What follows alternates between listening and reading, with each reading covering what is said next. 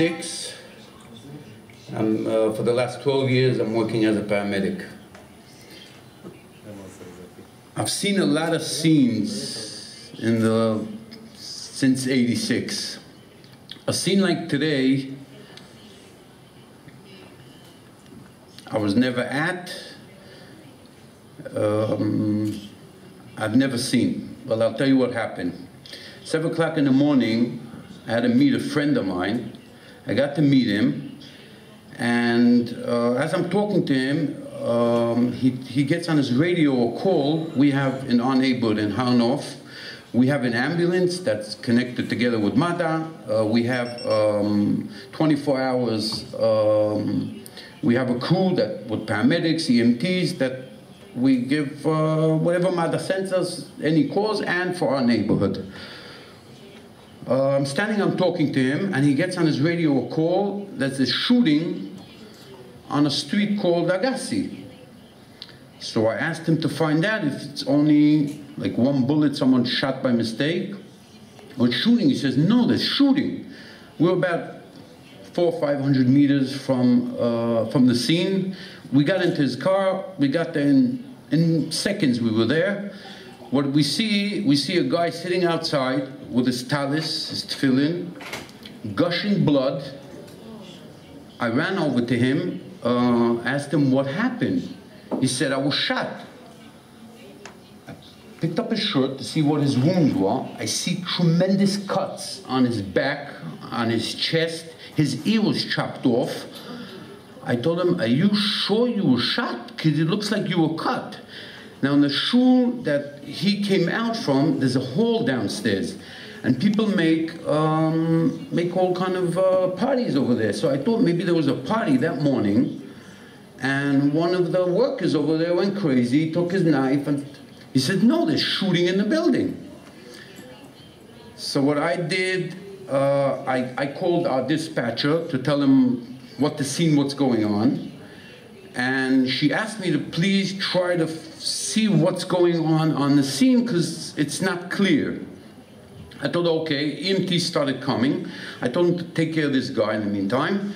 And me and another volunteer paramedic called Yankee Ehrlich, we started going up the steps to get to the first hall in front of the shul. And what we see was a body lying on the floor, a big puddle of blood. And this morning I forgot my gun. So I walk in, and I didn't know where it's going to come from. And I get to this guy, I drag him right away by his pants, I pull him out, and we turn him over. We see that not much to do, and we started talking, what do we do? And suddenly I hear shooting right behind me. I jumped the steps right out to get to a cover that I could get out of the line of the fire. And I hear behind me, my friend Yankee, I hear him jumping, and I hear a scream. I thought he was shot. I turn around to see what happened. He broke his ankle from jumping off all these steps, and he was right in the line of fire, and I see bullets coming out and going right over him. I went out of the cover where I was. I grabbed him by his shoulders, dragged him to where I was. At that moment, the cops came, and they surrounded the front of the entrance to the shul. And then I hear, I peeked out to see what was going on. I hear something flying out. I couldn't see what it was, and I hear the Allahu Akbar, and all the cops started shooting all around. As that was happening, I see a cop collapsing, and I see the cop turning around and shooting the terrorists that came jumping out from these stairs.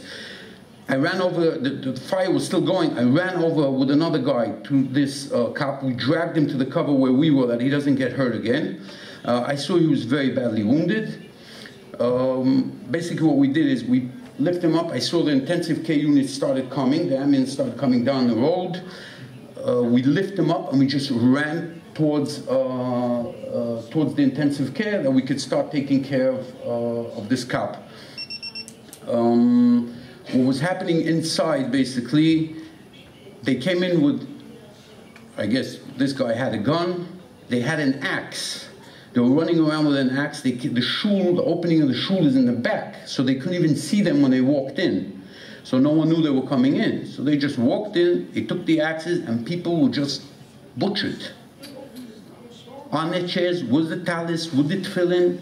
There was a guy that his arm was chopped off, his head was hanging there, he was still alive. And we got him out also. The shul was one big pool of blood. That's basically what was going on there. What happened was I continued taking care of this cop. I intubated him.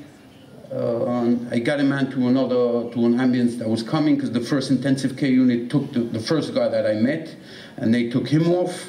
And I went with this policeman. I took him to Shaarei Tzedek. The scene was, I came home, I told my kids, my son was home, you have a lot of luck, your father's still alive. I was right in front, there was no one before me. The next thing that I had to meet, that I didn't know, I know this building, and I didn't know that the shul that they were davening was straight ahead. I thought there's another one on top, there's a bigger one on top. I thought that's where they were. The terrorist was right behind the door, and when we dragged this guy and he heard the conversation that we were going, what's his position, he opened the door, and we weren't looking at him, we were on an angle that we couldn't see the door, and he started shooting us. I don't know what to say. It was a very bad scene. Innocent people in a synagogue, just being attacked from the back without any threat, what happens now is, if I have to start finding myself sitting, when I go to shul, I have to hide around the wall, because if someone will attack, so maybe I could attack him back, maybe I could run away. I told my kid when he took off to school today, I told him, listen, when you stand in bus stops, you don't stand with the crowd, move away, try to find a wall or something that could protect you. Maybe someone will come with a car or anything. I have to start walking on Shabbat, taking my gun with me. We had a guy in shul that for years has his gun, we made fun of him. It's getting real. It's getting bad and getting real.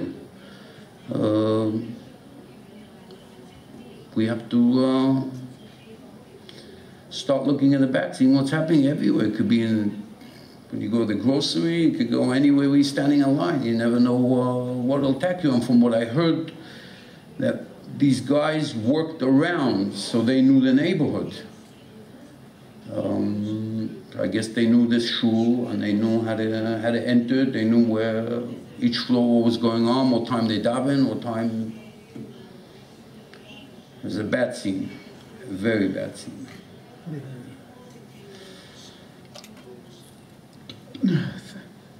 Thank you very much, Akiva.